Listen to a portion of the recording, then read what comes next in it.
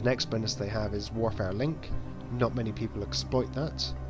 They also have a triage module, which allows them to do ridiculous amounts of repair. It's a bit like a siege module for a dreadnought, which I'll cover shortly.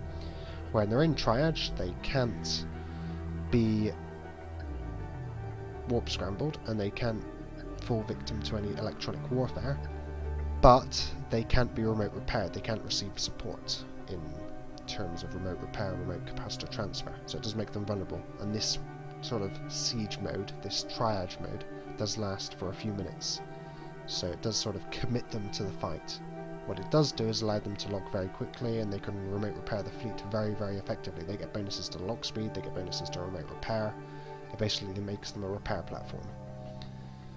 And finally they get a bonus to fighter control range, so they can send their fighters longer distances, way out of the 45-kilometer range that drones would normally be restricted to without modules. So that's carriers. Next up are the dreadnoughts. Now again, dreadnoughts are capital ships, and they are very expensive and they require a lot of skills to fly. Dreadnoughts are most suitable at killing other capital ships or control towers or other sovereignty structures. They are not really able to hit battleships unless they're not moving. They're not really able to hit anything smaller than the battleship at all, because their guns are capital size, so they just don't have the tracking or the capability of even hitting small ships. Now what makes a dreadnought interesting is that its DPS comes from its siege mode. It has a siege module in its hide slot, and this siege module gives it a 650% bonus to damage. This bonus is what makes it deadly, but it's also a limitation, because when you activate your siege module, like the carrier, it's stuck. It can't move, and it can't receive remote repair or remote capacitor transfer.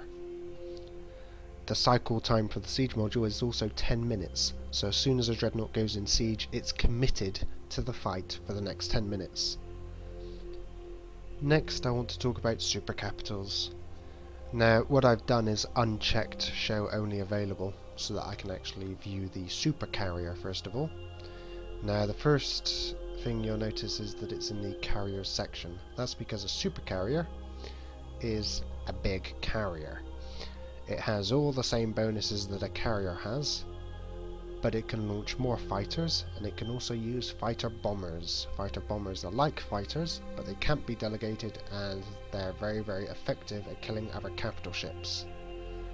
The other thing you'll notice is that it's got something called projected electronic countermeasures. This is basically a remote ECM blast, so you can fire at another battleship that's say 150 kilometers away, and then 15 kilometers radius around that battleship is where the ECM effect occurs, so all of those ships in that radius will then lose their lock potentially. So it's a very, very effective weapon, sometimes ignored unfortunately. And the other super capital I want to talk about is the Titan, which again, just like the super carrier, is not able to dock in a station because it's just too big, and it also has quite a few bonuses that you should be familiar with so that you can understand what it can do. First of all, it can create a clone VAT bay. Not too interesting, it just allows the ship to be able to give jump clones to other people. It can do jump portal generation. Now this is very, very important to know. If you know that the enemy has a Titan, then they can basically jump their fleet to a sinusoidal field or a beacon in another system, and they can basically jump from the Titan's location to where the Sino is and move their fleet of battleships through. So you need to bear in mind that that is a possibility. It's also got a super weapon, which is a one-shot, one-kill weapon. It's normally used for killing other capital ships, so it can basically one-shot kill carriers and dreadnoughts. Now if you know the enemy has got a Titan on the field or available to them, you need to be very careful with your dreadnought or your carrier, because you could basically be one-shotted. The other bonuses are to its turret damage, which basically allow it to do ridiculous amounts of damage with its weapons. Now obviously the Amar will have a turret bonus, the Kaldai will have a missile bonus, etc. but its guns basically do very heavy damage, so it's very useful for shooting other capital ships again, just like a dreadnought. It's also worth mentioning that both super capitals are immune to electronic warfare. Completely immune, there's no way around it. The only way to tackle a super capital is with an interdictor bubble or a heavy interdictor, using either the script or just having its bubble next to the super capital. So as that briefly covers all of the Tech 1 ship classes available in EVE Online, let's move on to the interesting stuff, the Tech 2 classes. What I'd like to cover first are the interceptors. So let's just find those in the menu. There they go. Minimize Titans, open up Galante, and what you'll notice is that each race has 2 interceptors. The first interceptor, the Ares, will have a bonus, and all races are like this. They've got one interceptor that has a bonus for the Warp Scrambler and Warp Disruptor range. And the other interceptor type, the Tyrannus for the Galante, has a bonus to hybrid tracking. Now for other races, like for the Caldari for example, that'll be a bonus to missile velocity. But basically it's a more combat orientated, more damage orientated bonus. So what becomes quickly apparent is that one of the interceptors is more suited for damage, and one of them is more suited for actual tackling, catching stuff quickly. In this case, the Ares is suitable for catching stuff quickly, so the Ares is the one that you'd use in the large fleets where they need a dedicated tackler to lock ships quickly and catch them and warp scramble them so the rest of the fleet can then do the damage. The actual damage the Ares can do is very minimal. In fact, most people perhaps consider not even fitting guns on the Ares because it's just cheaper. All the Ares needs is the low slots and the mid slots and the rigs, so you don't need to bother with the guns anyway because you do so little DPS it's not worth worrying about. So they just fit the Warp Scrambler and the Warp Disruptor, the important bit. The Tyrannus on the other hand has a drone bay and it has its turrets, and they actually do quite a lot of damage. So the Tyrannus is better suited for smaller fleets. And you'll find that with all races where one of the interceptors will be better for large fleets and one of them will be better for small fleets, and it's worthwhile getting used to both of them and having both of them available in your hangar.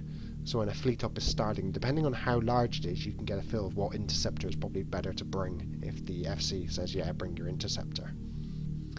The next Tech 2 ship I want to cover are the assault ships. Now, these are damage-dealing ships, very good at killing other frigates.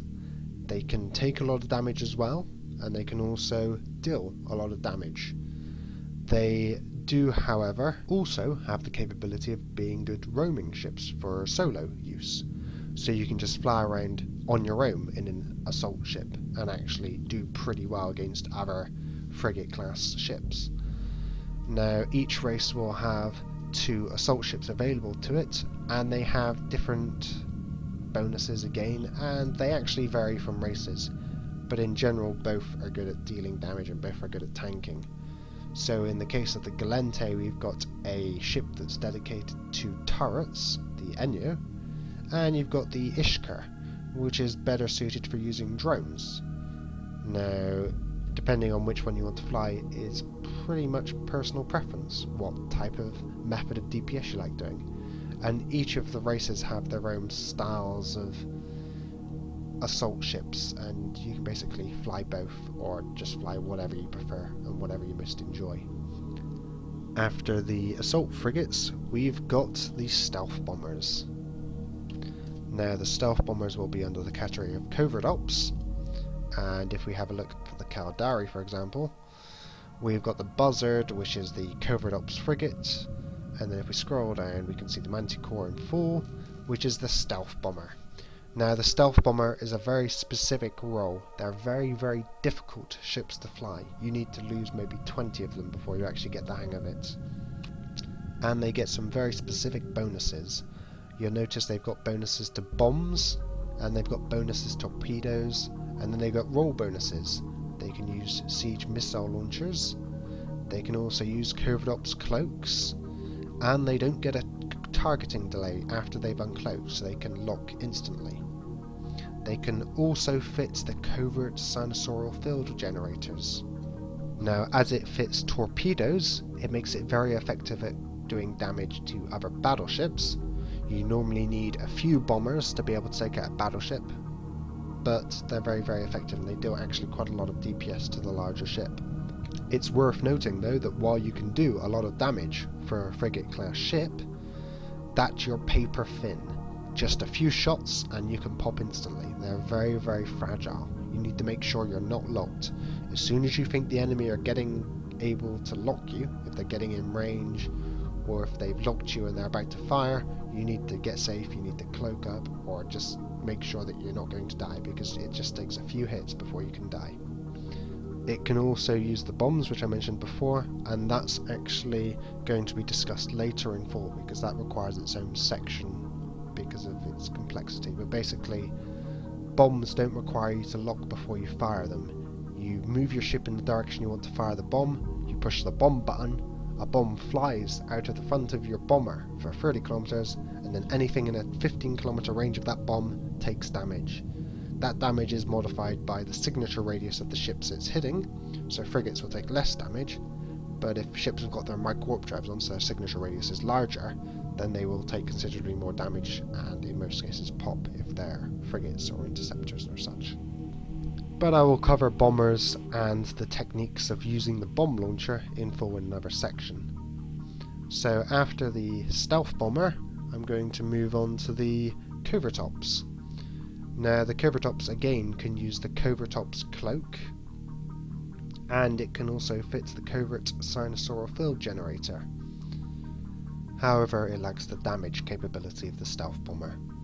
So it's mostly used for scouting. It has got bonuses to scanning, so it can scan enemy ships down, and that's about it. It's not really suitable for actual live fire combat. You'd use it to find ships for other people, or you'd use it to scout fleets for other people. The final Tech 2 hull for the frigate is the electronic warfare frigate. Now these are very, very effective electronic warfare batteries basically, but again they don't have much armour. As soon as you're locked you've got to be very careful because it only takes a few shots to kill you. They do however have bonuses in their racial electronic warfare ability. So for the Galente, it has a bonus to sensor dampener effectiveness and capacitor use.